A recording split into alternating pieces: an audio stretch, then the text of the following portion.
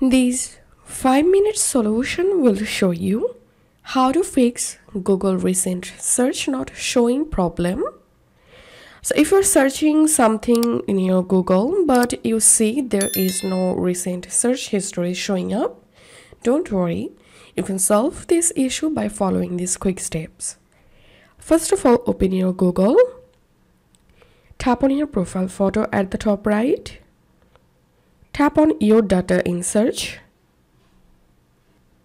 tap on not saving to web and app activity,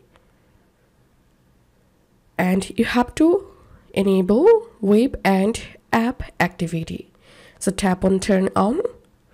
Once you turn on this feature, if you delete your recent search histories, still you will be able to see your recent search here.